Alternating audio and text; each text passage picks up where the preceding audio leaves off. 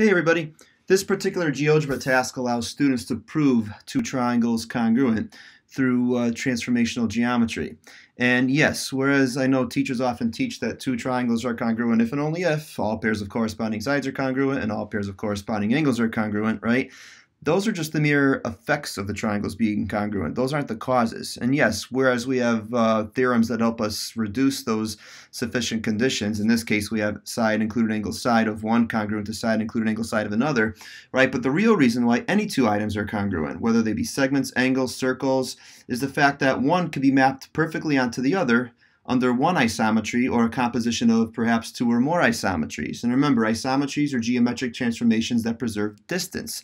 So in this case here, I often have students literally prove these two triangles congruent, right? In this case, we have to translate the first triangle first by that vector we just made. And so translate by vector, click on the triangle, the vector, and literally there's the image of that triangle under a translation. And do you see the other transformation that has to occur at this point? Take a look at it. If you said rotation, yes, we have to rotate this triangle a certain angle about this point A prime 3. So to get that angle, let's actually measure the angle first, right? So here, here, and here, right? So this angle GeoGebra is calling, I guess, delta, which is 199 degrees. So I'll use the rotate about point tool right here. Click on the triangle. We'll click on the angle. Oh, sorry, no, click on the triangle, click on the point. And then instead of putting a number in here, I'm going to actually put delta, the name of the actual angle variable. And we have to rotate that clockwise and hit OK and check it out.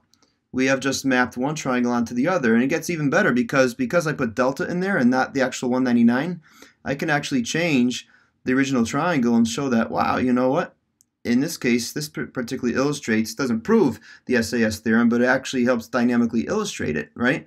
That if two sides and their included angle of one triangle are congruent to two sides and their included angle of another, then the triangles are congruent no matter what. So got lots of these here on GeoGebra. You can check out the link. Thanks for watching.